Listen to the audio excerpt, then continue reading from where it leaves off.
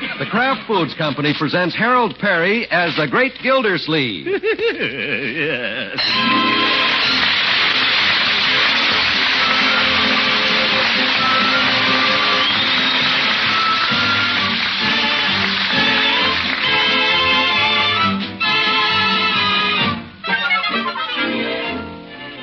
The Great Gildersleeve is brought to you by the Kraft Foods Company, makers of Parquet margarine. Every day, millions of women all over America serve Parquet margarine because it tastes so good.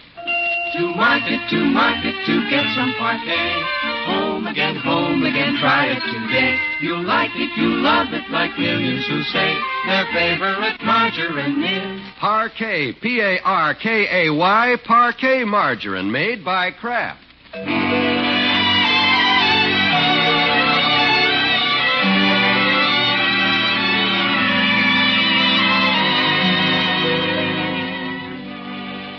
When his niece Marjorie started going out with boys, the Great Gildersleeve laid down certain rules.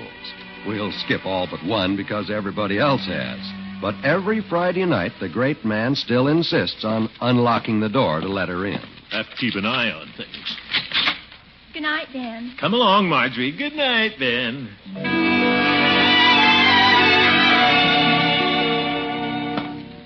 Every Friday night, the same thing.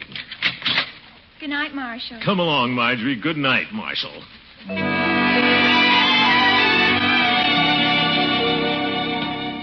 Ye gods, after 2 o'clock. Good night, Oscar, darling. Come along, Marjorie. Good night, Oscar, darling. Oop. Marjorie, what's this darling stuff? Who is this Oscar? Is this getting serious? Serious. It's practically sacred. Good night, Unky. Marjorie, I want to talk to you. Don't spoil the mood, Uncle Mort. I have a date with a dream. Date with a dream. Wait till I see her in the morning. It'll be a nightmare.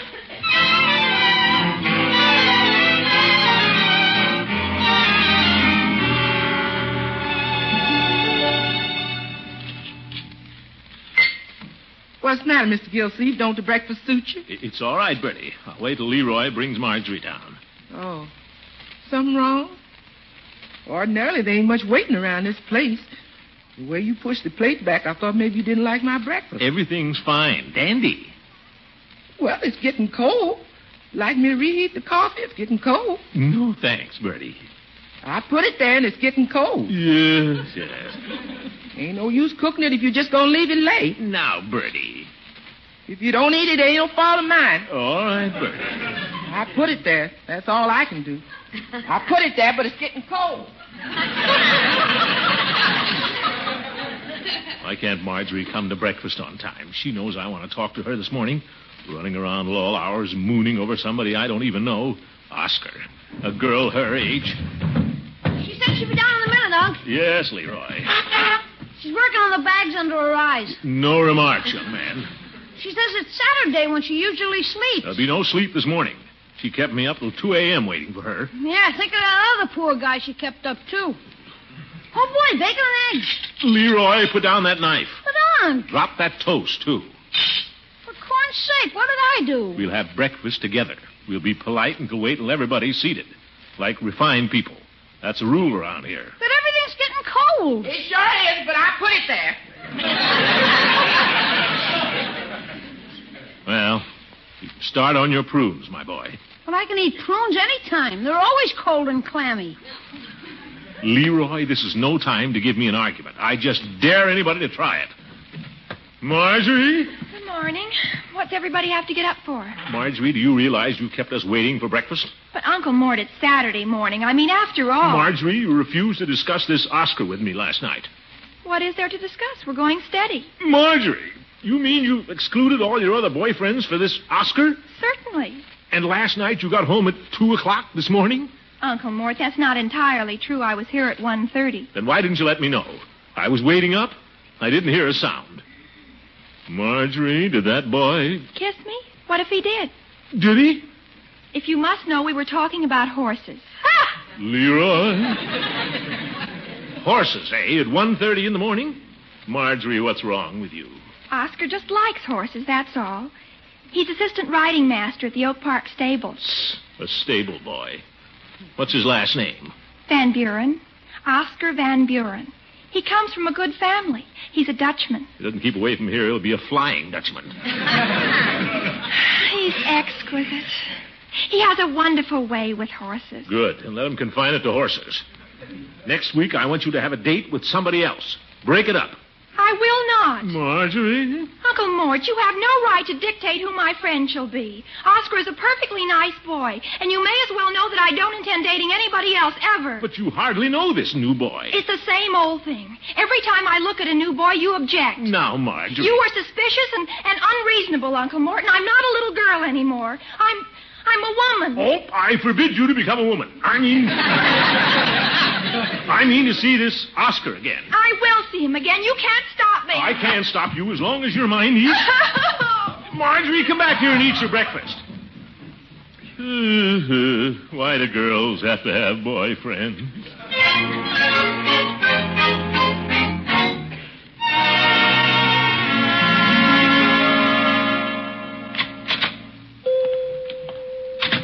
Well, hello, Mr. Gildersleeve. Good morning, Peavy. What can your friendly neighborhood druggist do for you today? Give me a hot cup of coffee, friendly neighborhood druggist. Where'd you get that title, Peavy? No, we just appropriated it, Mr. Gildersleeve. Took a small ad in the high school paper. You'll see it. That is, if you read the high school paper. We said, good luck from your friendly neighborhood druggist. How do you like the wording? That's all right, fine. For a high school publication, you don't think I'm tooting my horn too loudly? No, Peavy. Go ahead and toot. How about that cup of coffee? I'm sorry, Mr. Gildersleeve, but my coffee master is out of coffee this morning. How about a Coke? I need something warm. Well, I can warm the Coke. No thanks, Peavy. Give me a hot chocolate. It seems we're out of chocolate this morning, too. Ye gods, what kind of a drugstore is this? Well, we're friendly. But you're out of everything when I need something warm. I didn't eat a bite of breakfast. You out of everything, too, Mr. Gildersleeve? No. Bertie put it there, but I had a big argument with Marjorie. Upset everybody. Well, I'm sorry I don't have the hot chocolate for you, Mr. Gildersleeve. I find it very soothing after a breakfast controversy. Just drank the last cup myself. I hope yours was nothing serious. It's getting pretty serious, Peavy. Marjorie's running around too much. Has more dates than I do. Well, she's prettier than you are. Yes, but her dates are all with the same boy. I'm not going to stand by and let Marjorie do something she might always regret. Peavy, I just can't understand women. Well, only about half the people can. And they're all women. You may have something there, Peavy. By George, I think I'll go talk to Doris Dalrymple about this thing. No, I know what that would lead to. I'll go see Eve. Thanks for the idea, Peavy. Don't mention it, Mr. Gildersleeve. Feel free at any time to call on your friendly neighborhood druggist. Well, that's what I like about you, Peavy. You are friendly. Yes, sir? Just as willing to give a man advice as you are to sell him something. Well, I wouldn't say that.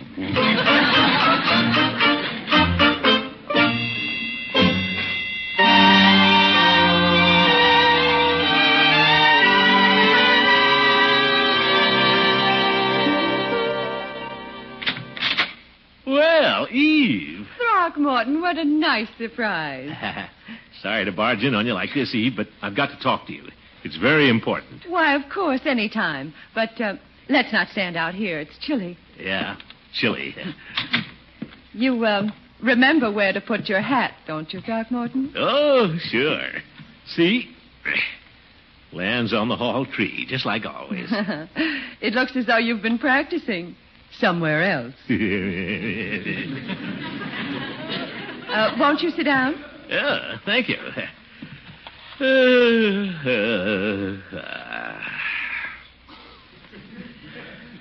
Always good to be here, Eve. It's been a long time since I sat on this sofa. Yes, it has. Doesn't feel the same. Used to sort of fit me. It had to be reupholstered. Last summer. Oh, yeah. Well, time does fly. Yes, doesn't it? Yeah. Eve, I've got things on my mind. Big things. Oh? Eve? Yes? I'll come to the point. How long do you think a fellow should go with a girl before she lets him kiss her? Well, you certainly do come to the point. Oh, I'm not talking about us, Eve. It's Marjorie. She fancies herself in love with a boy she's only gone out with a couple of times. Oh, aren't teenagers fun, Throckmorton? Huh? Well, they fall in love and out again every other day, sometimes between classes. And the more capricious they are, the less we worry. This is different, Eve. I can't reason with her. Since she met this fellow, she pays no attention to me. He's nothing but a bridle path cowboy. Cowboy? Well, an assistant riding master. And I've given orders she isn't to see him again. Oh. Well, do you think that was wise, Throckmorton? If he isn't the right boy, why not give Marjorie a chance to discover it? Huh? You know, sometimes you can discourage romance by encouraging it. Why not encourage one of Marjorie's for a change and see what happens? Well, nobody ever encourages mine. Throckmorton, you don't need any encouragement. I'm sure Marjorie is intelligent enough to know what she's doing. Maybe you're right, Eve. I'll do it.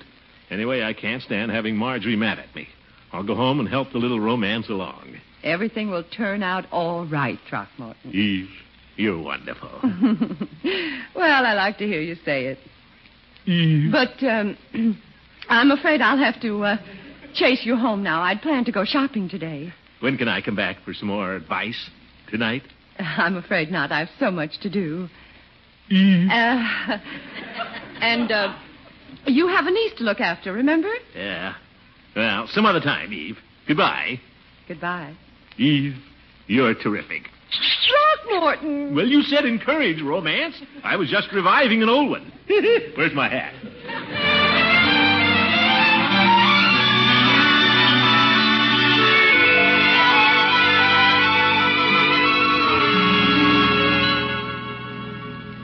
Yes, Oscar. Oh, I'd love it. I'd adore to. It sounds super, Oscar, really. Well, hello, everybody. It's me. I'm home. Oh, pardon me, my dear. I didn't know you were on the telephone. I'd better hang up now, Oscar. Little Caesar just came in.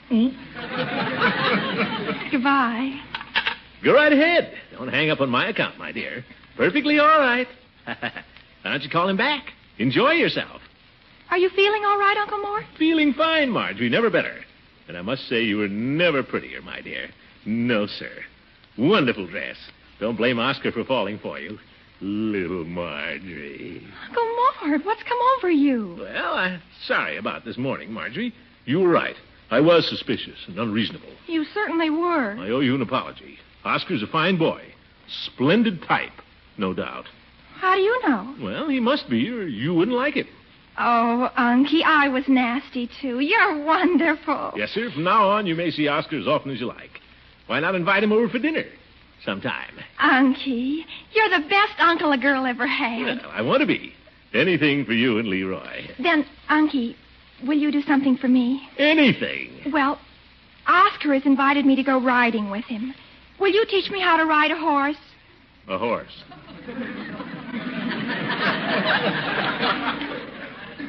But, Marjorie... I wouldn't dare let Oscar know I've never ridden.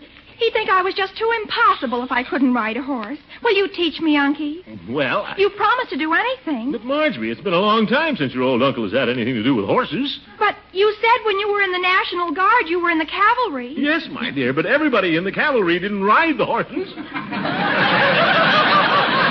But if it'll make you happy...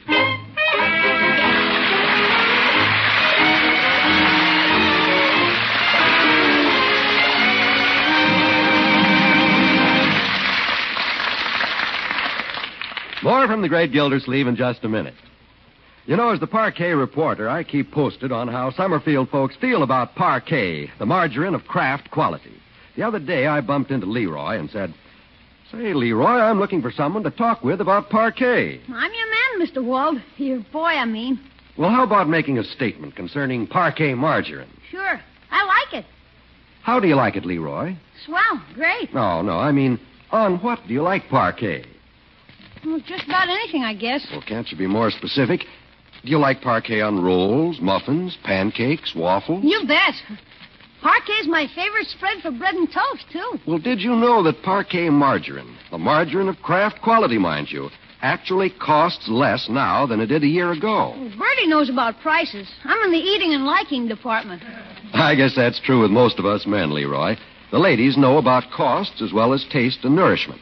They know that Parquet is made only from choice products of American farms, that each pound contains 15,000 units of important vitamin A. They know it's economical. But the main reason millions of women all over America serve Parquet margarine is it tastes so good.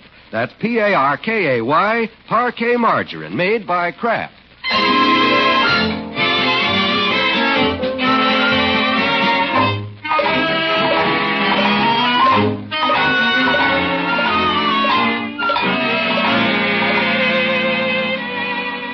Now let's return to the great Gildersleeve. It has been written and oft quoted, the outside of a horse is good for the inside of a man. But we know a man who likes the inside of a house much better than the outside of a horse.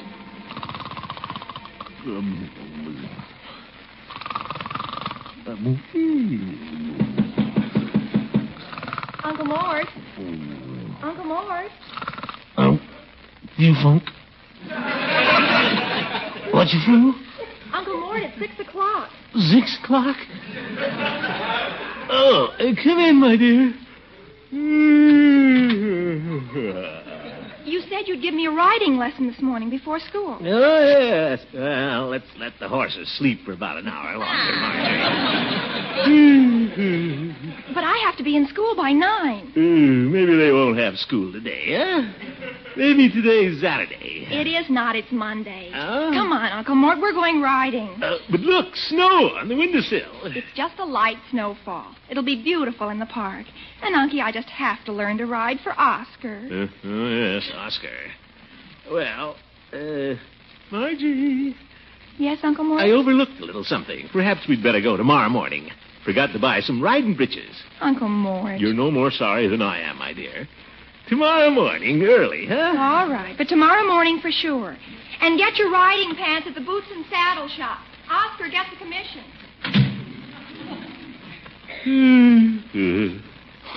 Now I'm wide awake.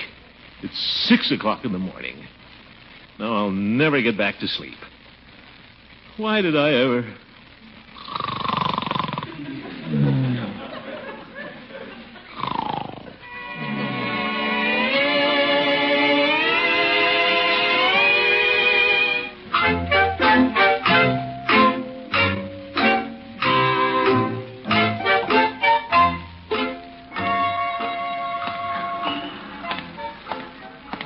Marjorie will appreciate what I'm going through for her. Horseback riding. That's breaking up a romance the hard way. Oh, well. There may not be a pair of riding breeches in the whole town to fit me. How do you do? Can I help you? Well, I'm Mr. Gildersleeve. Oscar sent me. Oh, yes. Is there a gentleman in the shop? I wanted to buy a little something personal. Well, my husband's out for the moment, Mr. Gildersleeve, but I'm certain I can help you. I know all about horses and what men wear. Yeah, I'm sure you do. Yes. Well, I need a pair of pants. Riding pants. Breeches. Oh, of course. There's nothing to be shy about. All equestrians need them. Well, yes. We can't be like the horse and just wear a blanket. No, you can't. Well, now, I'd suggest you try these English riding breeches. They fit tightly around the knees, but have the wide flares all the way up to the belt. Rather roomy, Mr. Gildersleeve. Roomy? Well, I guess I am a fashionable stout. Now, this is a very handsome pair of pants. Chamois reinforced inside the knees where you grip the horse. Grip the horse?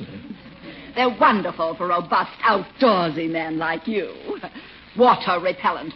Well, I don't mind a little water. I'm water commissioner. Where do I try them on? Oh, right in that little room behind the mirror. But let's be certain we have the right size first. What is your girth, Mr. Gildersleeve? Girth? Well, before breakfast, you mean? That's when I'll be riding. Do you have a size 44? Well, let's try a 48. When you get on a horse, you're liable to settle a little. Yes, we all do. Oh? Now, take these, and I'll hand you some boots. Oh, yes, some boots. Indeed.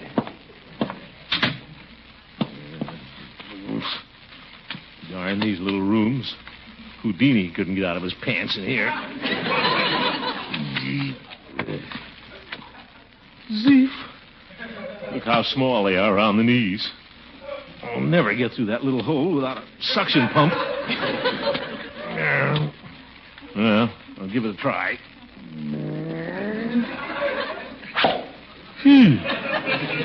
Well, that's one of them. Now for the left one. Oh, zook. Nearly put an elbow through the wall. Is everything all right in there, Mr. Gildersleeve? Oh, yes, everything's fine. Wonder why they don't make riding breeches with bell bottoms. Now then. Stuck right below the knee. Won't go either way. I'm trapped in a pair of English riding breeches. Is something wrong, Mr. Gildersleeve? Wrong? Has your husband come back? No. Is there anything I can do? Just stay where you are. I'll be right out. If I don't suffocate. Well, one more try. Now. Pull. That did it. Mr. Gildersleeve, are you certain you're all right? Oh, yes, Madam. Coming right out.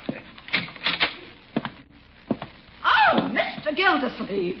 Something wrong? You look wonderful in those riding breeches. Oh, I do? Yes, turn around. Why, they were made for you. And when you get the boots on, you look just like some dashing Englishman. Look in the mirror. Not bad. Shall I wrap them up? No, I think I'll wear them. I have to wear them.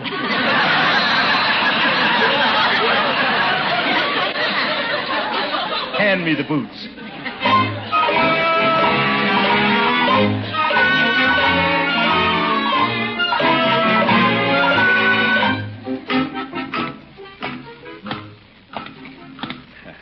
By George, look at that reflection in the window.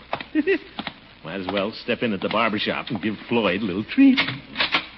Oh, cheerio, Floyd. Hi, Commissioner.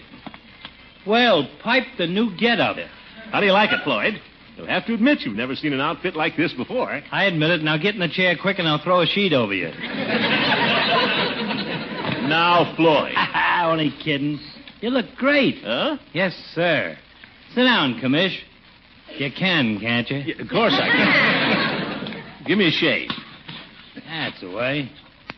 I see the elevator boys down the city hall got new outfits, too. Oh? What does that have to do with me, Floyd? Well, ain't it the mayor's orders? For inspecting the reservoir or something? No, it isn't. I'm going horseback riding. On a horse or down at the Y? Of course on a horse. Tomorrow morning. In this kind of weather? Well, I don't care much for the idea myself, but it seems to be popular with the younger set. I'm teaching Marjorie how to ride. Oh. Well, hey, here comes the judge. I better cover you up a little more. Well, aren't I in luck, finding two of the peas I'm looking for in one pod. Hiya, Judge. What's up? I'm going around reminding all jolly boys of our... Say, would you mind pulling the sheet back a little more, Floyd?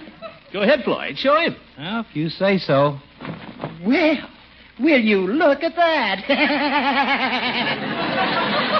You old goat, what's so funny about a pair of boots and riding breeches? They're fine, Gildy, but it's the way you look in them. Like a lion tamer who just swallowed his lion.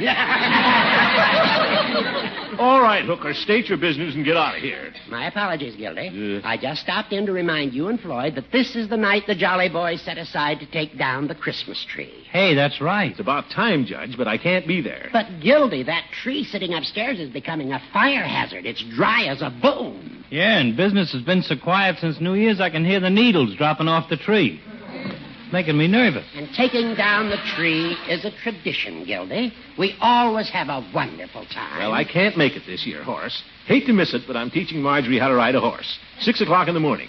I'm going out and reserve the nags right after I get shaved. Well, I'd warn the stables first. Huh? That outfit you're wearing is enough to scare the horses off a merry-go-round. Oh, you old goat.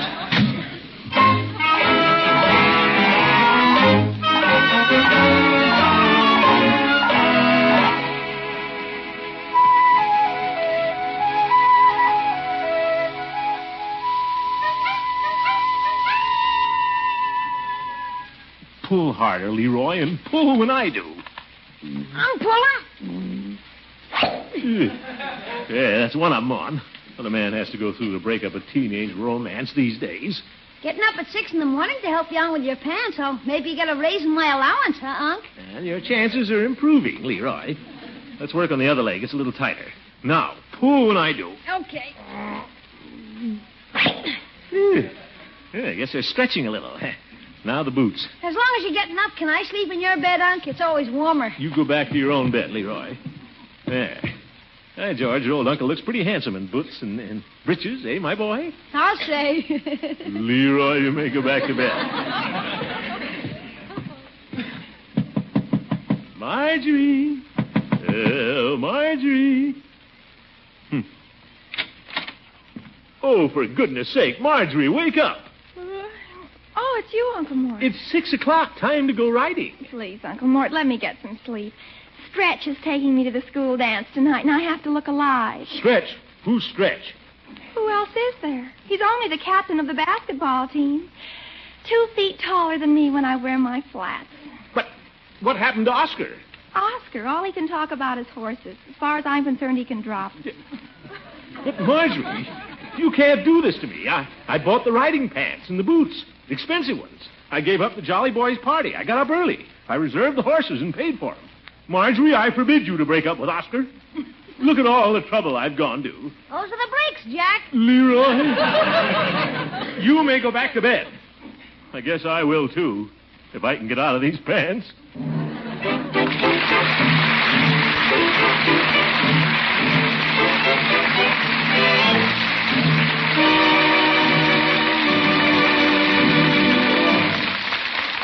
Stick around, folks. Maybe the great man will find some use for them.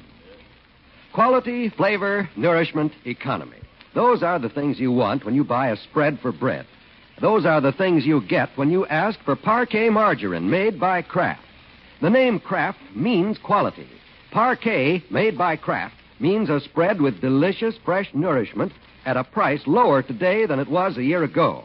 That, my friend, is really economy.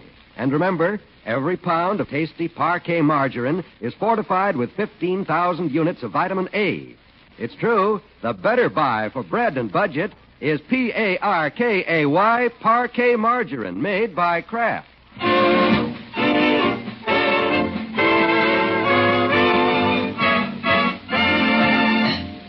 Oh, give me my boots and the saddle. Tee-lee, tee-lee. Hello, Sam. Hello, Mr. Gildersleeve. Say, you've really been taking off the weight since you came down here to ride. Ah, yes. Great exercise. Nice riding outfit, too. Yeah, thank you. Should I book you for 2 o'clock tomorrow? Well, I think I'll ride about 15 minutes more right now. Okay. Hang on. Don't worry. It was a great idea Floyd had, riding down here at the YMCA. Get up, Seabiscuit. Good night, folks. See you at the barn.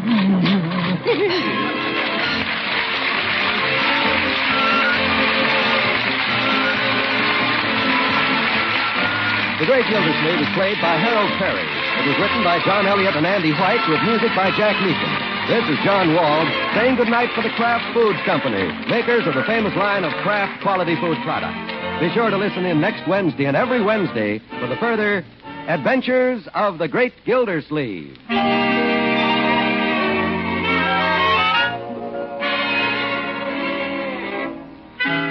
Does your family like macaroni and cheese that's fluffy light with golden cheddar cheese flavor through and through? Then get Kraft Dinner from your food store tomorrow. 1 package of Kraft Dinner contains enough quick-cooking macaroni and golden Kraft grated to make a dish of macaroni and cheese that will serve 4 people. It's a grand, thrifty main dish. And Kraft Dinner cooks in just 7 minutes. So for quick, economical, swell-tasting macaroni and cheese, get Kraft Dinner.